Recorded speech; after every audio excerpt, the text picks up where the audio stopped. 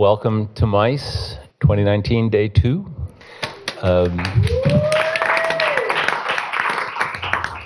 And welcome to the Comics and Art Education panel. This is MICE's 10th year, as you probably know, and I want to give a special thank you to our host, Lesley Art and Design. And today, and for this panel, a triple thank you to Lesley Art and Design, because they not only provide the building and the space and so many other things, they are actually specifically sponsoring this panel. And we have a panelist from Lesley Art and Design, Kate Castelli, with us. And I also want to tell you, if you don't know, MICE is produced by the Boston Comic Arts Foundation, BCAF, which is a 501c3 nonprofit. We started it a few years ago so that MICE could be a nonprofit, but gave it a grander name and mission so that we may use the foundation to further the art of independent comics in the Boston area and beyond. So far, we have helped support and assist with a few newer festivals, such as the Boston Kids Comic Fest, which will have its 3rd annual show this spring. The Comics in Color Festival, which will have its 1st show this spring. And Podtails, which is actually a dramatic podcast festival, which is happening right now for the first time next door, and looks really good from when I stuck my head in. So check that out if you're interested in podcasts. I think that's it. So I will give you over to Michael Gianfrancesco, the moderator of this panel. Thanks.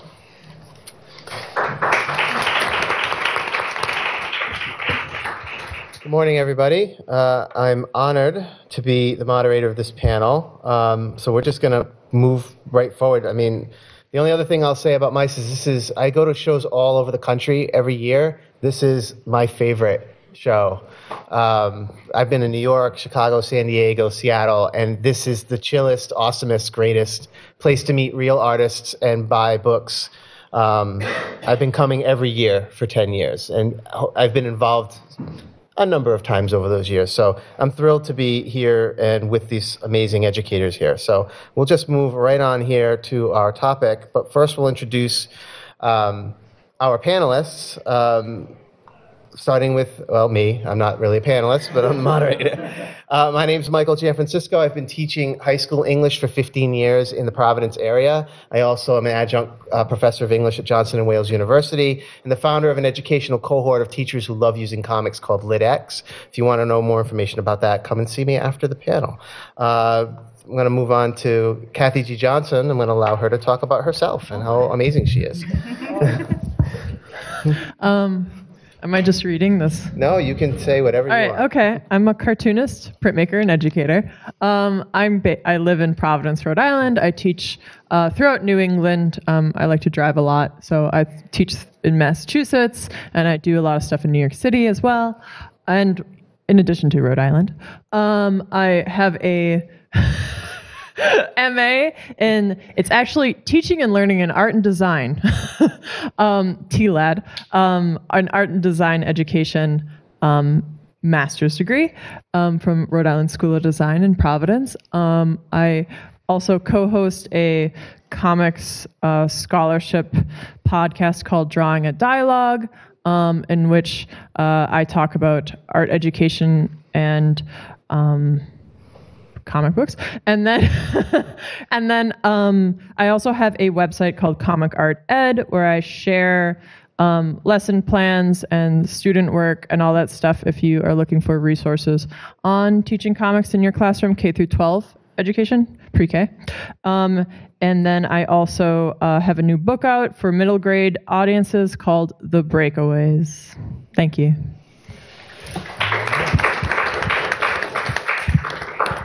I would like to plug the podcast graphic novel TK. If you are an artist, you should be listening to it. And Cathy was on it,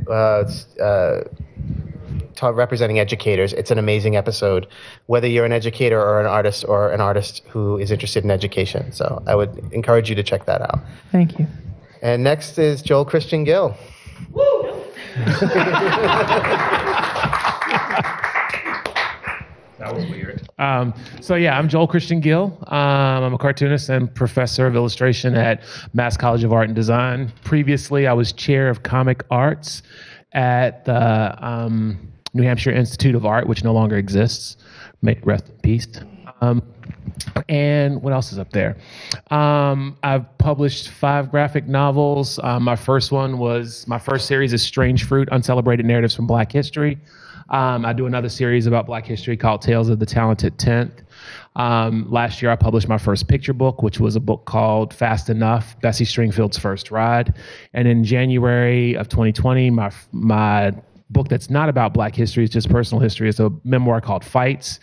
And the way I've described Fights to a lot of people, which is not funny, but it actually is a funny way to describe it. It's like Raina Telgemeier's Smile, only with the N-word and violence.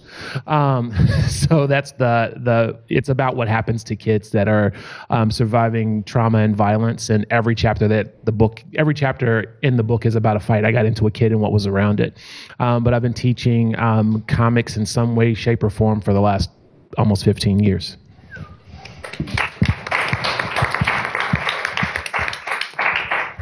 And Joel will not sell me his copy of Fights today, which is making me want to fight him.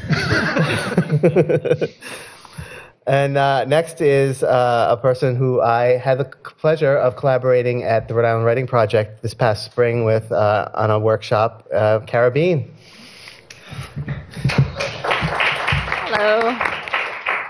Okay, so since 2005, I was a teacher at Lexington High School, an art teacher, doing comics and drawing and all kinds of art. And then in the last couple of years, I actually have left that position to work full-time on a comic for young adults about mental health and using comics to explain depression and anxiety and addiction and seeking help.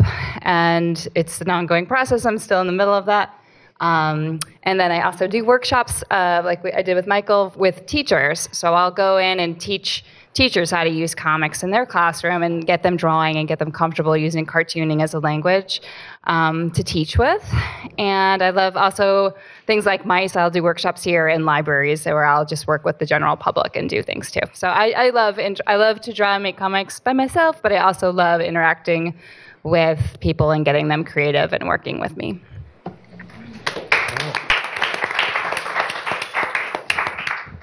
And last but certainly not least, representing Lesley University here at this panel, Katrina Castelli. Hi, good morning, everybody.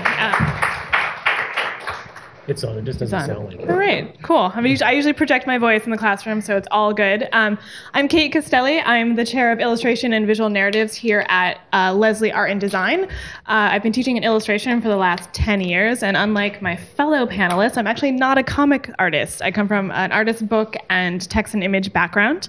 However, I was instrumental in developing the visual narrative program here at Lesley Art and Design with an intense focus on how do we kind of bridge that gap between text and image and elevate it into an art form that's really, really kind of respected around the world.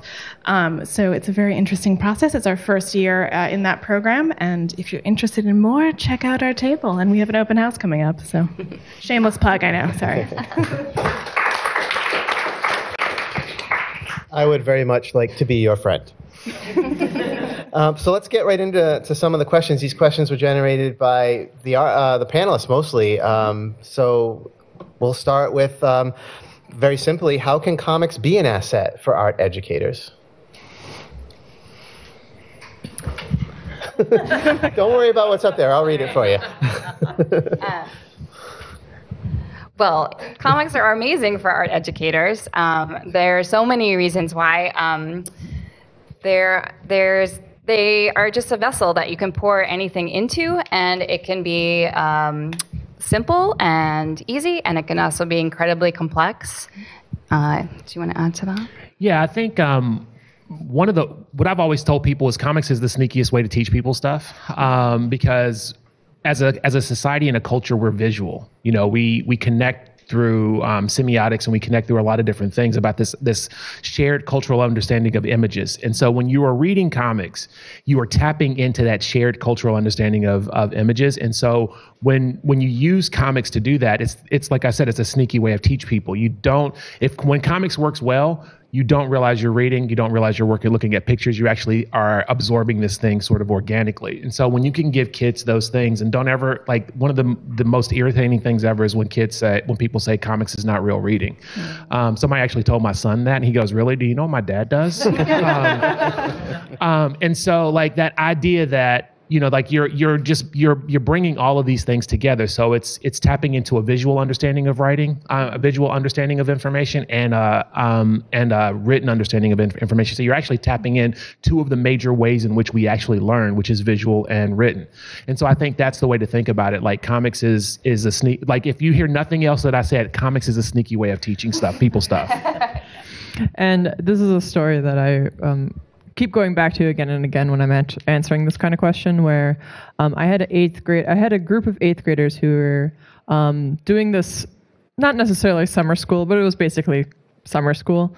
And we were in their English class, and I'm an art teacher, so I was their art teacher, but I was helping out the English teacher. And I had a student who just refused to write this poem. He was supposed to write this poem.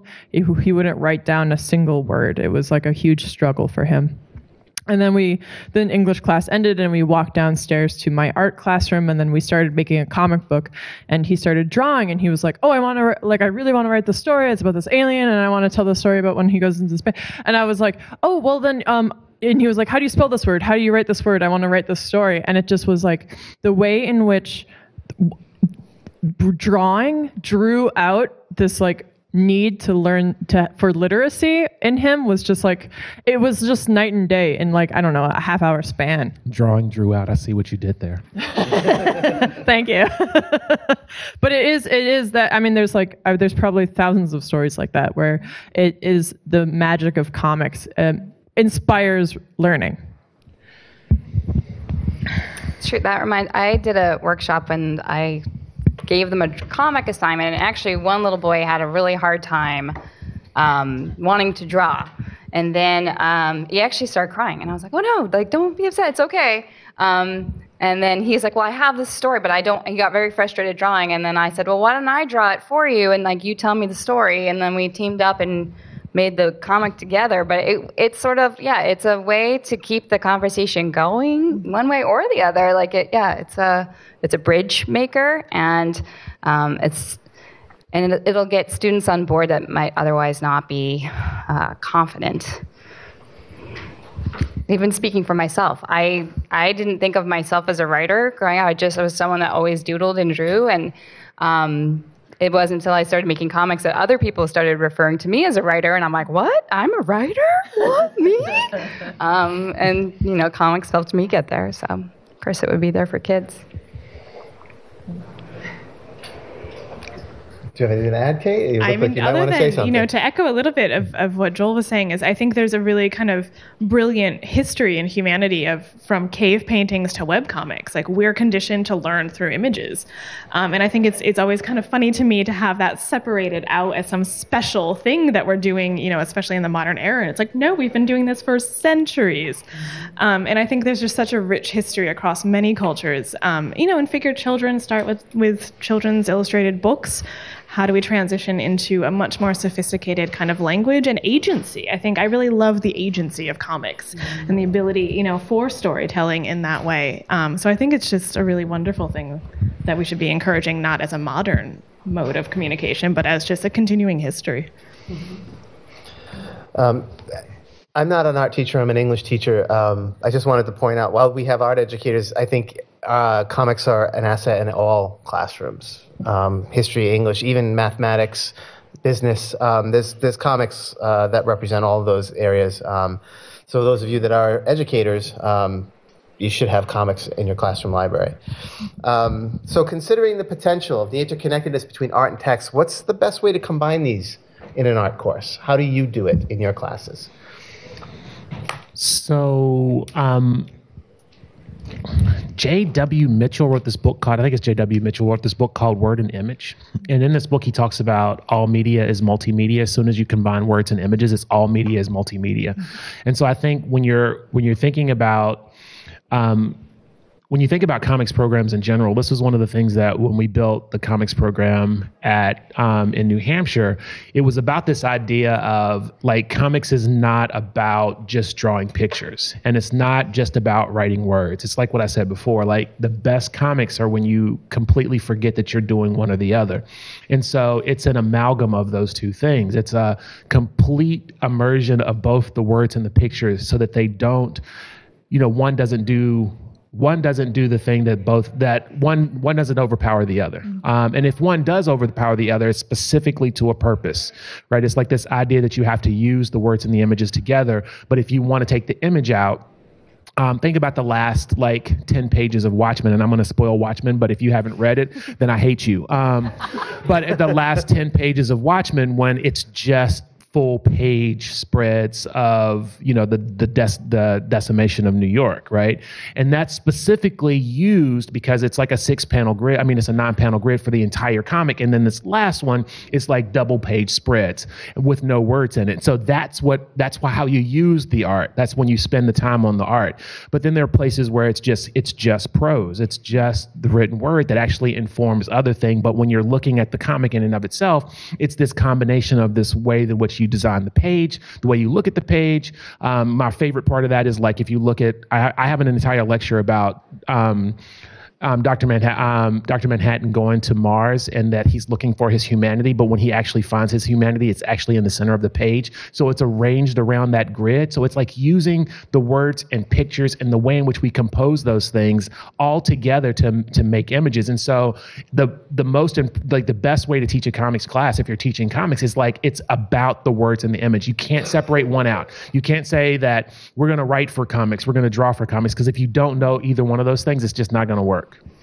Yeah, I would agree. I often tell my students that the one thing you are in control of is what's on the page. So thinking about all of these things as separate components doesn't actually do your narrative or your kind of storytelling justice. You want to think about how these things speak to each other, how they reinforce each other. And as a person who I frequently love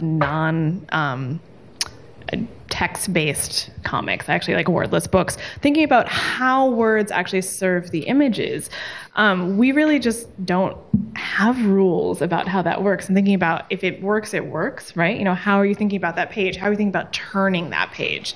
And as long as you can kind of engage that, I think it's really important to not think about things separately in the sense that you have to be a writer, you have to be a drawer, or you have to be an artist. Pull it all together into this package and this platform that's deliverable to an audience. And there's a lot of agency in that, I think. Yeah, so when I'm teaching children comics making classes, I'm never like, okay, now we're writing, now we're gonna do a drawing. It's always like drawing is the ideation process. It is the process that creates the story, and then the story just comes at the same time. I always all my lessons are more based on coming up with really fun ideas and how to come up with ideas, and then that motivates what they want to learn for spelling or what they want to learn for storytelling and stuff. But it's more I feel like the benefit of comics is just coming up with a bunch of fun ideas and telling your story and exercising that creativity and that imagination.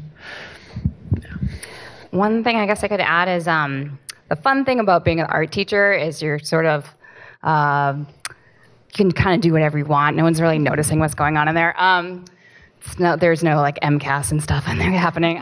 So I could do all kinds of little experiments, and some things that I could do within comics, and I was just sort of test it out to see which students kind of clicked with what kind of thinking. So one exercise would be okay, here's a comic with already has pictures in it, and you add the word bubbles. And some kids jam oh great, I'm pretty clever at coming up with an interaction here.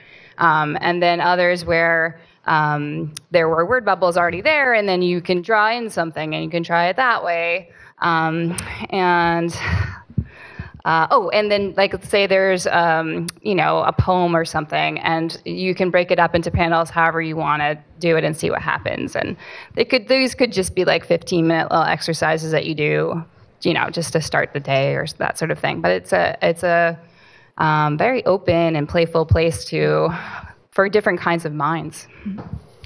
And jumping off of what Joel's point was, where there was actually a research study in Japan where they had kids come and read manga, and then there were some kids who were manga readers and they read it all the time, and there were some kids who weren't as familiar with the language of comic books. And so the children who were less familiar, they tracked the eye movement. So they tracked how much they were reading. So these students who were unfamiliar with comics read every word, and they looked at the picture, like they followed the eye movement, right? And they went slower with their reading. And then the students who were used to reading manga, like the eye movement was like, like it was so much faster. And then there was a questionnaire about what happened in the story, but the students who were familiar with the language of comics and just sort of whipped on through knew so much more about what happened in the story than the students who read every single word. Because there's something more happening than just the words and just the images. It's that combination that there's a lot more happening than just the combination is greater than the some of its parts, right? Or something, blah, blah, blah. Yeah, and I think that, one of the things that I struggle with sometimes when people want to talk about my work, or they invite me to come and talk someplace, is like, we want to have a show of your art. And I'm like, my art is the book. Mm-hmm. My art is not the individual page. It's kind of like asking a painter to show you what kind of paints he used. We're going to put that paint you use in display. I mean, so like I actually had one of my colleagues, the chair of photography at my old school, was like making fun of me. He's like, we're going to have this show, this faculty show, and like, you're going to put together your work.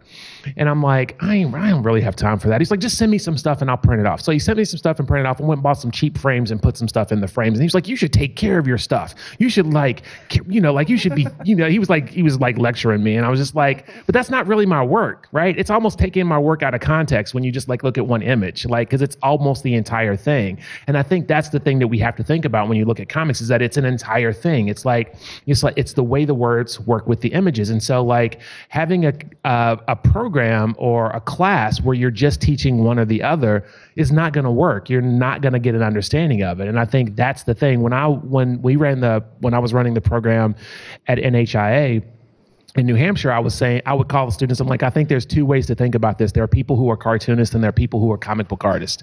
And comic book artists are people who want to collaborate with a writer and make something. Your main purpose or your main mode of expression is to draw comics in collaboration with somebody else, there's nothing wrong with that. But if you're a cartoonist, you almost that's like a true auteur. Like that's somebody who does not want to collaborate, who wants to control the story. They also want to write the words and draw the pictures and figure out, what kind of pants Thomas Jefferson is wearing in that story that you just wrote about Thomas Jefferson, right? So like it's that kind of thing. So, and it's not that one is better than the other. They're just different. They're just different ways of thinking about things. So with a comic book artist, you're collaborating. You're more along the lines of an illustrator. But if you are like someone who when you think of trying to tell stories, you think of if you think of when you want to make something, it's a story. It's the entire story. I want to do this story, and this is the thing, and I'm going to draw a comic. That's a completely different mode of thinking, and so it requires two separate things. It's not about narrative. It's about story, which is completely different than narrative. So. Sorry, it's a lot of words. It's good. It's a lot of words. No one ever accused me of not being able to talk. Well, we're teachers. Teachers love to talk. So last year I taught a course called the Modern Graphic Novel, and one of the activities I did with my students is I asked the kids in the room who considers themselves an artist, right? That's the question. At some point, sometime after elementary school, you start saying things like, I'm no artist, and you stop drawing, whereas you draw pretty much up to that point. So I separated the kids by that criteria, kids that identified themselves as decent artists or artists and kids that didn't. And I paired them up. And then I said, you're going to create a mini comic, and the person who is good at drawing is going to write it, and the person that said they're not is going to draw it.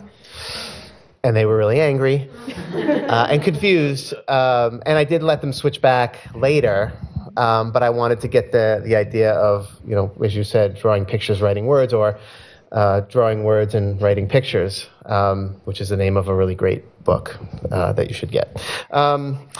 So the next question is, I've been teaching 15 years, and I've been fighting the tide of comics are not real reading, as Joel brought up earlier. We hear that all the time, even still today. And they don't belong in schools, and that old adage of the kid hiding the comic behind the textbook so that the teacher doesn't see it. So how, even now, do we broaden that acceptance in the academic world for comics, particularly when there are still systems in place that are protecting the canon of standard chapter texts in time, or whatever stands for that tradition in the art classroom, like the classic art, sculpture, painting. How do we bring comics into that world? I mean, I'll jump in at the higher ed end of, this is even a question that our students face and I face in terms of where do comics and visual narratives fit in this canon of art history, right? There's a fight for legitimacy in terms of what is the value of that storytelling. And I always go back to the kind of the human history of it, is that this is a way that we have been interacting with the world and our experiences for a very, very long time. And I think the more platforms we see visual narratives and comics out there, so I think Joel actually, even in your last couple of statements, talking about the objecthood, this book is the piece. And I think that's a really challenging thing in higher ed, in the kind of museum world and academic world of like, what do you mean the book is the piece? And I think there's something in that we need to start kind of breaking down, that this is a valid form of expression. It's a valid form of interacting with the world. And if anything, I think it gives agency to a lot of different voices in particular that might not be able to break into that kind of traditional publishing world, that traditional art world, where you see people doing independent comics and different kind of platforms that aren't even printed. There's an accessibility and an agency in how you can get that out there. And I think we need more of that. And the problem isn't going to be solved overnight, but I think the more that we can recognize it as a legitimate form of expression and a legitimate form of experience, it's going to be easier to accept it in a classroom space and a museum space and an academic space. There's a lot of, for lack of a better word, it's just old-fashioned thinking about what cartoonists and comic book artists do. I was working on my second book at my previous institution, and I draw on a digital tablet, whether it's a Mobile Studio Pro, now it's an iPad or whatever. So I was sitting I was just sitting randomly somewhere waiting for a meeting, and I was drawing, and the chair of painting came by, and he was like, "Is that what you do your little cartoons on?" He does this thing right here. "Is that what you do with your little cartoons on?" And I literally turned to him. I'm like, "The New York Times has written about my little cartoons. Have they ever written about your paintings?" Because there's this idea that, first of all, there's this idea that it's different, it's easy. This is that simplicity as you're drawing is really easy. And I always say, if you think it's easy, try it. And then they also think that it's a dumbed down because it's so connected to pop culture, right? And this is everything that makes money in art has this way of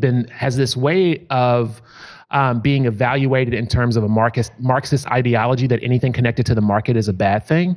And so that's a problem with illustration, because until about the 1850s or 1860s, we actually have this clear understanding that there are artists, right? They're not artists and then they're illustrators, they're artists. But as soon as Marx writes his book and then he starts talking about capitalism being bad, anything that's connected to capitalism gets a bad rap. And so when illustrators are starting to make money, people are like, "Oh, that's not a high art because you're selling out your thing, you're selling out yourself," right? So there's a little bit of that, and then it gets even more when it gets complicated when people start looking at comics as a genre and not a medium. Yep. Because comics is not. I actually had this guy come and work at my house, and he was a contractor, and he's like, "So what?" I'm at home and I'm drawing, right? And he's like, "So what are you doing?" I'm like, I'm a professor and I'm a cartoonist." And he's like, "Oh, you draw comics?" And I'm like, "Yeah." He goes, "For Marvel or DC?" And I said, "Neither," right? Because it's like, I don't draw comics about, I love superheroes, and that's, you know, like that's what but I'm not, like, that's not what I draw, right? And so I think there's this understanding, and there are people that always want to introduce me as a graphic novelist as opposed to a cartoonist. They're like, I want to elevate you to this higher standard. Like, graphic novels are a different thing than comics. And I'm like, no. Comics and graphic novels are the same thing. And it was just because Will Eisner and a bunch of other people decided that comics, we needed to make this new thing because we want to get out of comics and be sort of recognized as as something better, that we say graphic novel anyway. But that becomes this idea that there's something less than with comics, and that there's something more than with graphic novels, when it's not. You know, this is the medium is comics. This is how we express ourselves, and it's really complicated. And if you think it's not complicated, read Persepolis. If you think it's not complicated, read Mouse. If you think it's not complicated, read how Raina Telgemeier is like the #1 selling writer, artist, anything in America right now, with a book about her digestive system that's like geared toward little girls. You know what I mean? So like, if you think that's easy, go and do it, right? Like, it's not that. It's like I said, it's mixed. It's understanding that this is truly mixed media, and that you're truly dealing with stories and words and pictures creating stories. And the more, I guess, the more old-fashioned thinking retires in academia, the more likely we are to accept this. And I think that's why English departments are one of the places that they really accept this, because they understand that this is a complicated, understanding metaphor, metonym, and all this other really complicated things when it comes to writing is really hard, right? Now, like, add the complication of drawing that on top of it, right? So when you write, it's like show, don't tell. But then add drawing on top of it. So it's show and tell. But what do you show and then what do you tell? Like, those things get really super complicated. And people think it's just, you're just drawing little silly pictures. I'm like, yeah, go try it. Sorry. I had a master's painting student, an MFA painting student, who because I was working on this graphic novel while I was getting my master's degree in education. And she was like, wait, you're drawing 200 pages? And I was like, yes, it's 200 pages with like, average of like 5 panels per page. And she goes, I spend months on one picture. She's like, I can't imagine. I can't come up with that many pictures. I was like, I've never imagined in my life that a painter would be impressed by me. But thank you. It's so interesting because I think, tapping in this like high and low culture and this connection to pop culture and consumerism, and it's somehow sullied. But then I always laugh because they said books were dead, right? And we're, everybody's going to be on their Kindle or their tablet. And paintings are dead every 10 years. Yeah, and then it's suddenly just being like, I'm sorry, but like most of the New York Times bestseller list is graphic novels, and they're published in book form. They can be consumed elsewhere, but I just think it's so easy to put things into black and white categories, and I think the world is moving towards a gray area in which we can't categorize everything. So if the New York Times bestseller is a graphic novel, well, maybe we should re-examine what we're considering that should be kind of taught in this canon of stuff. I love this idea of objecthood and screenhood and things existing in all sorts of different realms, because again, it's just a point of access, right? It's like not everybody's going to walk into a bookstore or be able to go into a library and get the book. Maybe we do need to have more stuff in different platforms. And I just think it's ridiculous to me that there's this kind of bias, and we've all felt it. And it's art is work. It's hard work. And being a writer is work, and it's hard work. So combining the two is kind of a superpower in a lot of ways. And if you're looking at like the K-12 education realm, it's kind of valuable that this like low art, high art thing is happening, because then it feels very accessible to our students. Like, they're like, comics are kind of for us. Like Renaissance paintings are like a lot harder to understand. It doesn't feel like you can do that. But you look at a comic and you kind of feel like you can do it. I feel like it's kind of valuable. There is that. But it's like, I think it's both ways. I really do. Yeah. It also reflects a modern population. It's like we've always had this, art history is like a bunch of dead white dudes for the most part, right? And especially how we teach it in a traditional setting in this kind of Western canon. If you teach it poorly. Yeah, and Right. the idea of canonization too. Right. Yeah, But you know what I mean? It's only really recently that we have started to look at and kind of question that narrative. So when you have all of these genres and all of these kind of graphic memoirs and comics and all of these kind of narratives coming from different perspectives, you're more likely to see yourself reflected in that than when you walk into a museum or a gallery or an art history book. So I think it's just, it's kind of a wonderful modern medium in that sense that we can only go up from here and, screw the capitalists. yeah. I was talking to a group of students in Dedham and who from the Boston schools, and they were saying, I was like, okay, so who's been to the Boston MFA? And they were like, a lot of them were like kind of dismissive, and like they were like, we hate art, and which is okay. I expect that from middle schoolers. And then I was like, well, they were like, we don't see anyone who looks like us in the Boston MFA.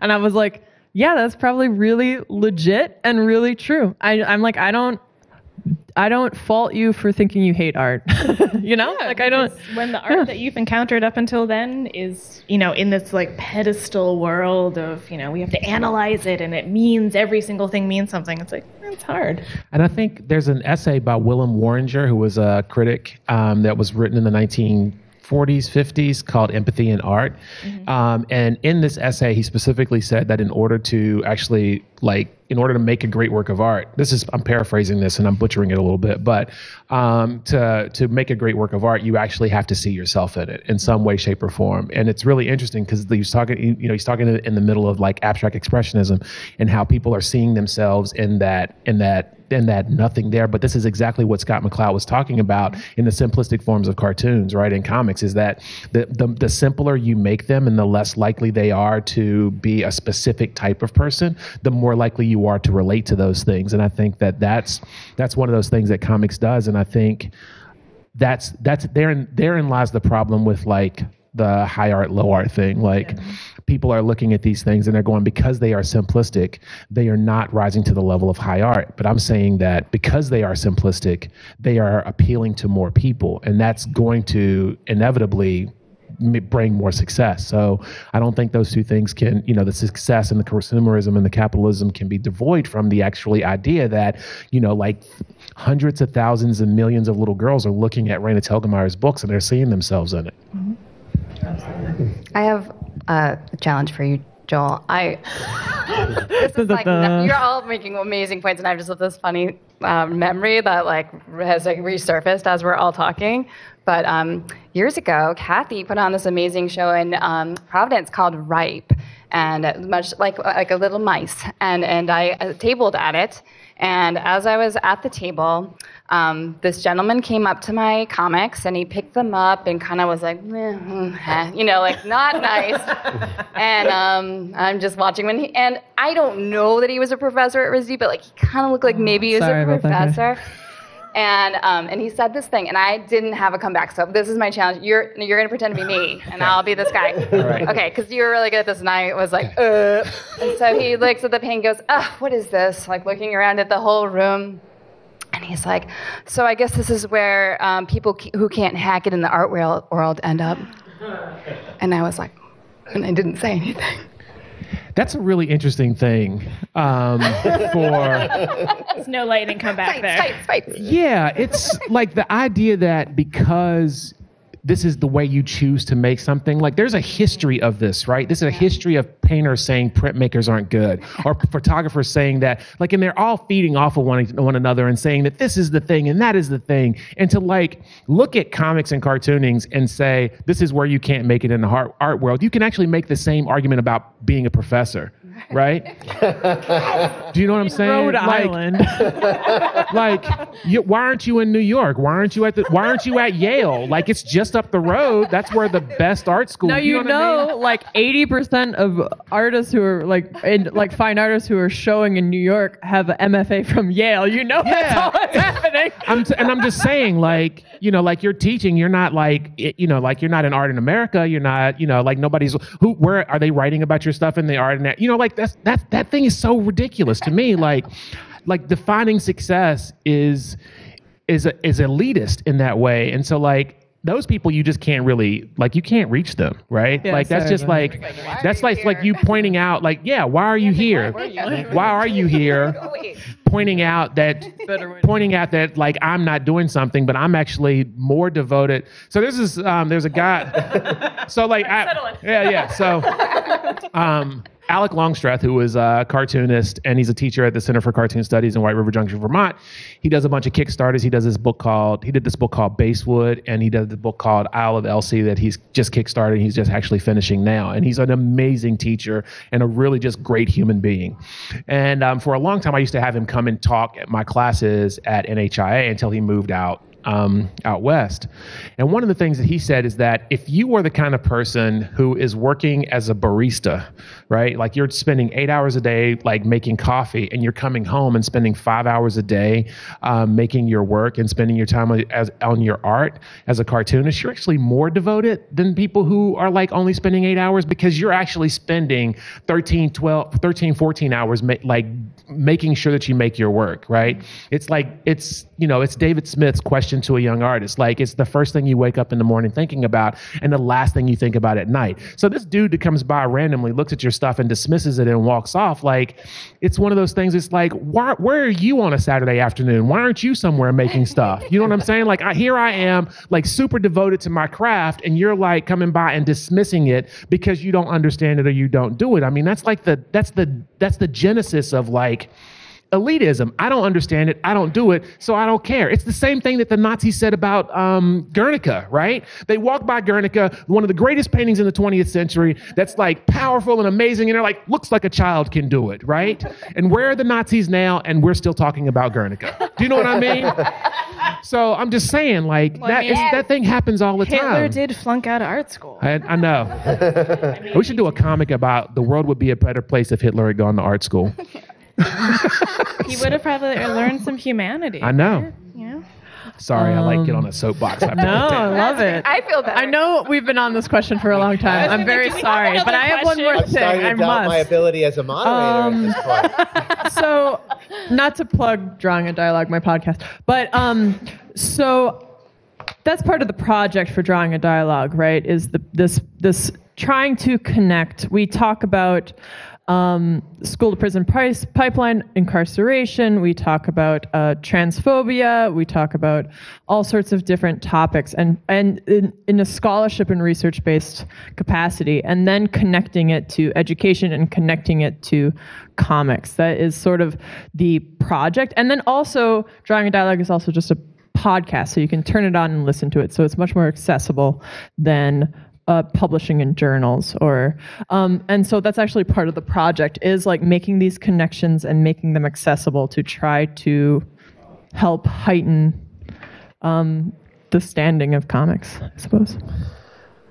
Not to belabor this point any further, but when yeah, I'm going for it. Joel and Cara both talked about experiences where people kind of put down the craft or comics. Recently, I was getting in a fight on Facebook about politics, like you do. Really? These days. Yeah, Joel is a friend on Facebook. He's probably seen where I've gone. Not to bring politics into this conversation, but let's just say it's a generic political argument. And a friend of mine, who I use friends with several air quotes around, ended our discussion by calling me Spider-Man and telling me to go read a comic. Knowing that I, my life's work is bringing comics to classroom and bringing comics to teachers in the classroom. So he later apologized for that. But, to the idea that that's where he went with his insult, thinking that being called Spider-Man would be an insult. Like, I've been waiting my whole life for people to think I'm Spider-Man. So, and telling me to go read a comic, I was. Like, I have 4 long boxes that I have to get through to curate for my classroom library. So I'm always reading a comic. But to think for that perspective was an insult, I found, amusing at the least, and fascinating from an intellectual level at the best. I want to combine the next two questions. I really do want to give the audience a chance to ask some questions. So we've already kind of covered the third point here about the idea of I have no artist mentality to some degree, I think. So I want to combine the next two questions. I know, Cara, this was from you, and I want to make sure you have a chance to speak on this, because this was the topic of our workshop at the writing project. The idea of comics and comic art used as tools for social and emotional learning, as well as championing, and I know that, Cathy, you brought this up to some degree earlier, championing equity and inclusion work, diversity, equal educational opportunities. We just kind of like mush these two questions into one, and I'll present that to the panel now. So there you go for it. Okay. Well, the social and emotional has really become a passion of mine, but so it was exciting that Michael and I connected on that. But the reason it happened, the origin story for me, was I had been teaching in a high school, and we do this thing every once in a while where teachers teach teachers, and it's like a half day, and we present something, and then you can teach what you do to the rest of the faculty. And I was like, oh, I'll do comics, like this will be fun. And I'm pretty like fun and silly in the classroom, and I've just thought it would be a good time. And actually, teaching adults, it wasn't a good time. Some people were super upset and like did not want to draw, and like someone cried, like it was bad. No, like it wasn't good. And I was like, oh my God, what just happened? Like that was really bad. And I was obsessed over it. Like, okay, like I want to do over. And the great thing about teaching is that it is a do-over. It's Groundhog Day, like all the time.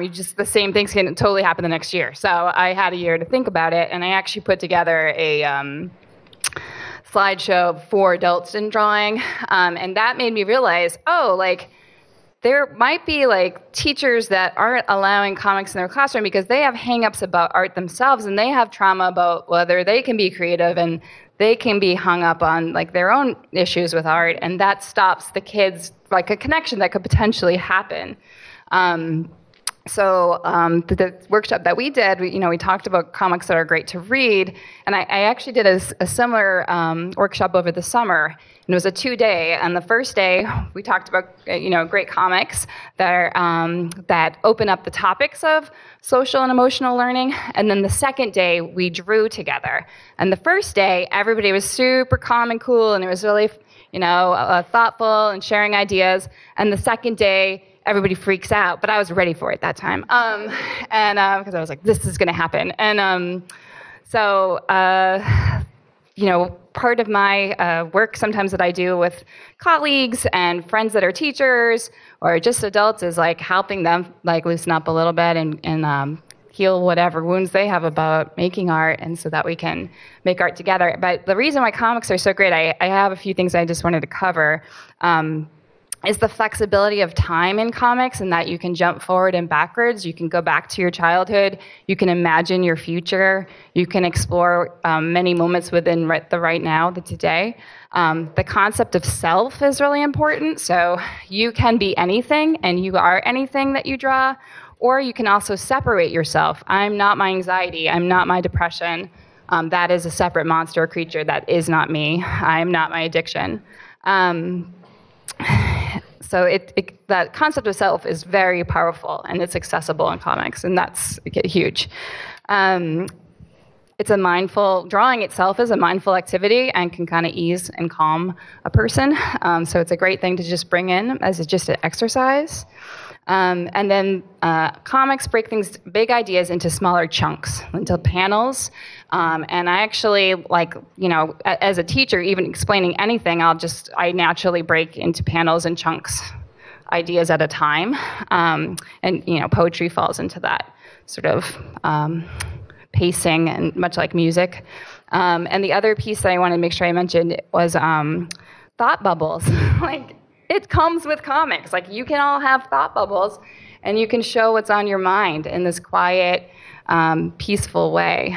So, and of course, all the beautiful metaphors that are available visually that are really hard maybe to discuss, and certain topics are hard to discuss. But in a drawing, you can get this thought across, but that you can create that sense of empathy of what someone else is going through.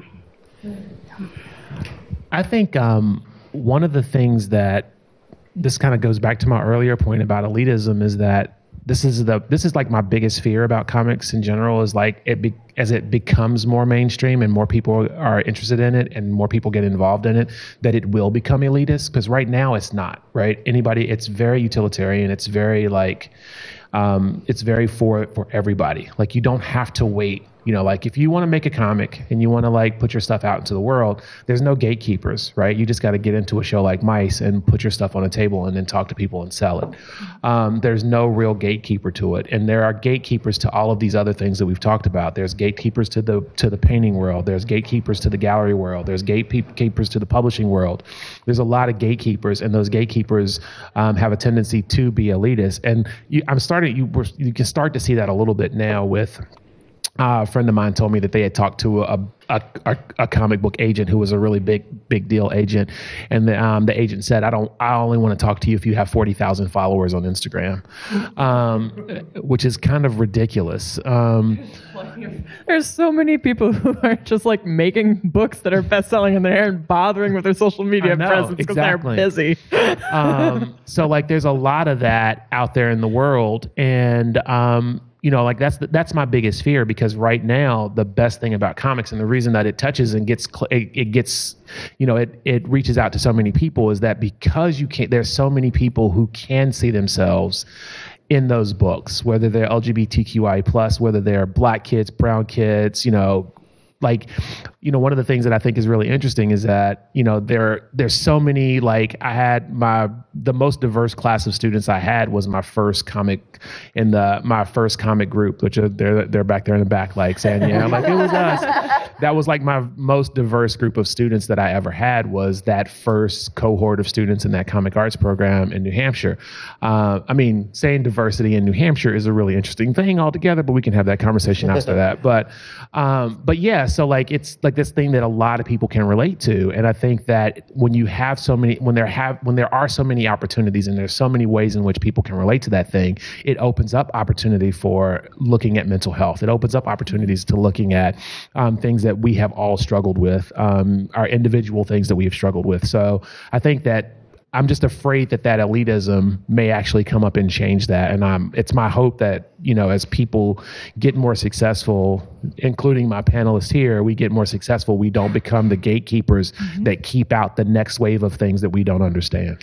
If anything, we're trying to be the gate openers. We're trying to share as much information as we can because we're teachers. We're trying to make it available, make it free, let it feel open. And yeah, absolutely. I actually love that you specifically referenced thought bubbles. I was reading this amazing, mildly elitist take on, it is what it is. But they were talking about the Peanuts comic strip, right? So this thing that is like in every newspaper in America and has just been this kind of cultural icon. Really the first place that we were seeing thought bubbles, and how, especially in the 60s, how this kind of space to have this inner monologue on the page was just absolutely revolutionary. And I think that's such a really kind of beautiful thing now too, that there's this notion of your inner and outer world can kind of be separated and examined and exist in this space. And also to kind of just think a little bit about the craziness about social media. It's just how we're consuming images. I always think about how we consume images, and social media, particularly Instagram, is kind of like a love-hate relationship. Like, I think it's insane that we're counting followers. And at the same time, I think it's a great platform because it's visual, right? You put it out there, you're not paying for it. It's another way to kind of consume things in sequence and curate and have this kind of interesting dialogue. So I think it's always going to be this kind of catch-22 about how do you reach an audience? How do you say what you need to say in a really authentic way? And still kind of fight these systems that we're putting up into this art world again. But check out that article. I think it was in the New Yorker, which is deeply elitist. I get it, but it's awesome, and it's just like the most elitist. I know, the most elitist thing ever. But I was like, thought bubbles. What? It's great. I think the fact that shows like this do so well, and that's encouraging. Like you mentioned Raina. I met Raina at a show much like this before Smile came out. So she was doing exactly what you said, Joel. She was working on her own comics, and she was out there talking to people. Now she's one of the most celebrated in the industry. And you know, you never know. Not just comics, and publishing. Yeah. I mean, she's doing everything, and if you've ever met her, she's very humble. She was here a couple of years ago. She's very humble, and she's still the very same person I met that one day, you know.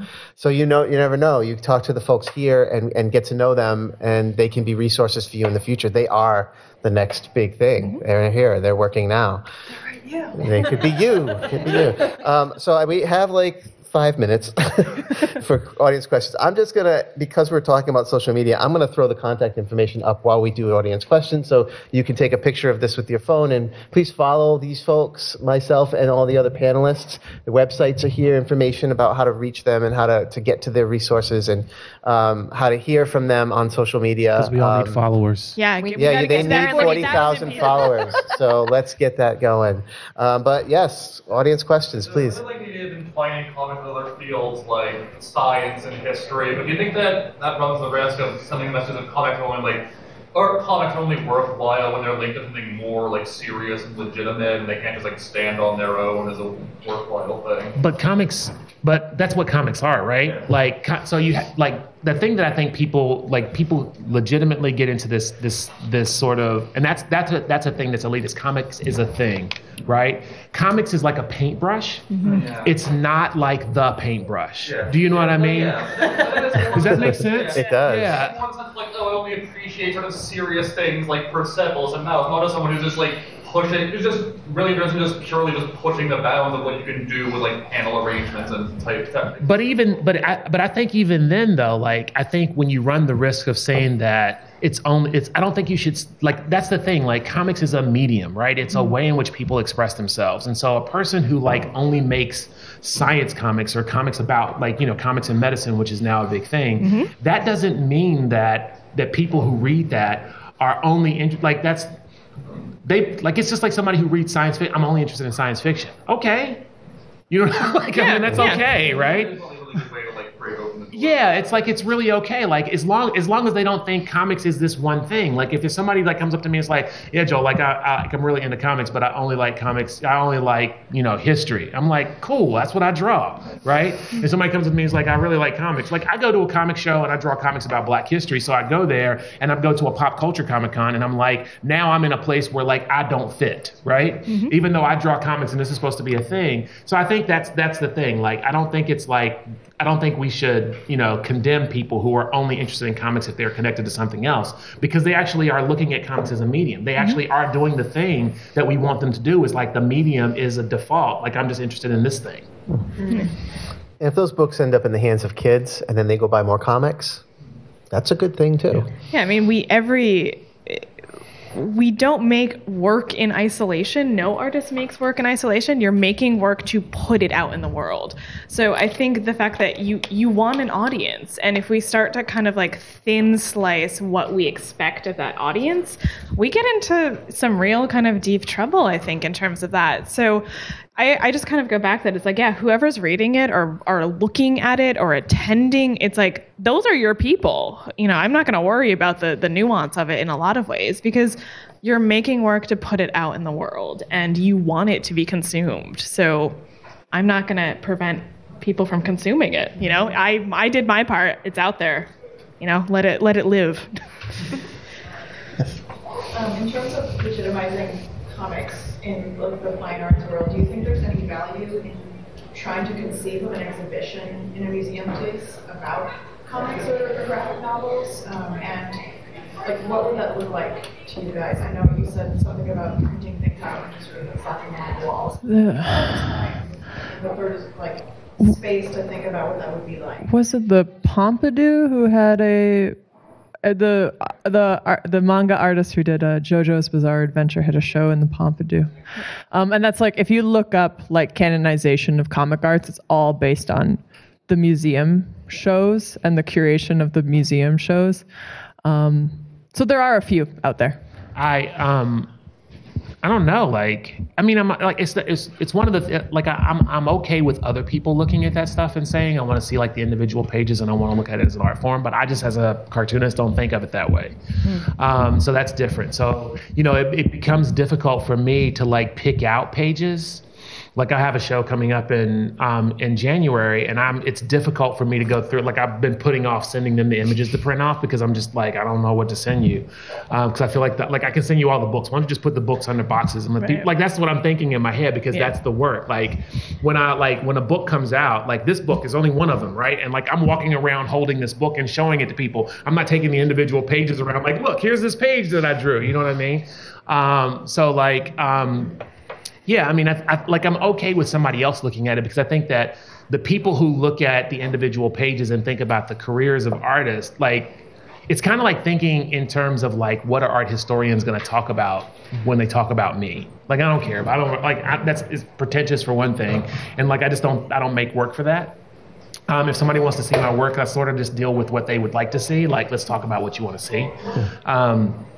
So I just put that, mostly it's just individual pages, like matted and framed, and people want to buy them occasionally, and so you sell them. Like, I like money, so I sell the work, but it's just not how I think about it. I'm okay if somebody else is like thinking about it in those, so like a curator or a gallerist or whatever, thinking about the work in that way. That's okay for them, but for me, it doesn't work that way. I have to think about the individual book as the work. I think it's also just kind of considering the objecthood of some of these things. The traditional art museum setting that we're so used to is the preciousness of the white wall and putting it on the wall and, in parsing these things out. But I think comics are physical, like they're books, you're engaging in them, you're physically picking that up. And I think that's tricky for gallery spaces and museums to navigate, because, oh my God, like you might break something or you might disturb the white cube. So I think it's thinking about how we mediate that consumption, and I also think it's kind of good to just ask the artist, Joel, clearly you want yours as books. And I say, I would love that as an audience member, being able to go and touch something. So it's kind of breaking that barrier of the objecthood and how we kind of conceive of things on the wall, or the preciousness of it, and being a little bit less precious in how we consume the work in general. I'm afraid we have to stop here, because we are done. Thank you for coming. Thanks to all the panelists for their time and this amazing conversation. So I'm sure we'll be hovering outside if you have additional questions for anybody. Thank you all for coming. Enjoy the rest of the show. I have cards if you want a card. Come take a card.